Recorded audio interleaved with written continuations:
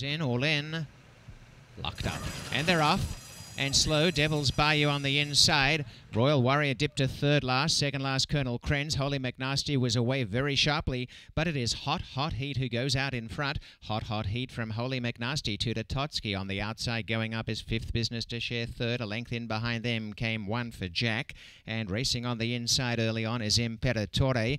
Back in the field, about a couple of lengths away on the inside, Super Sizer. And trying to get going now is Dan and Red. About 6 away, 7 now. Royal Warrior passed by Devil's Bayou. Colonel Krenz is last, and it's Hot Heat and Holy McNasty still the top two. The first quarter, 22 and 3. They are out in front, 2 lengths to Totsky. In the centre, fifth business. On the outside, One for Jack. 4 lengths away, Imperatore. Starting to run home nicely is Dan and Red around the outside of Invisible. On the rail, Super Sizer. Forward to Royal Warrior, Devil's Bayou and Colonel Krenz. Heads turn for home. Hot Heat in front. In second placing, Holy McNasty. On the inside, Totsky is looking for room, and down the outside of the track, still there, fifth business, One for Jack, and on the extreme outside coming is Imperatore, but it's Hot Heat who has scorched them off, and Hot Heat's 2 in front, Holy McNasty in second, Imperatore down the outside, but Hot Heat, a dashing display and never ever in doubt.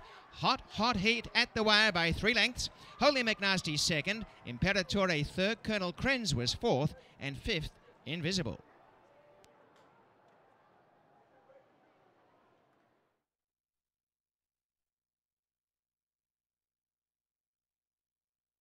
Has gone gate to wire. Hot Heat takes the final race for JMJ Racing Stables LLC.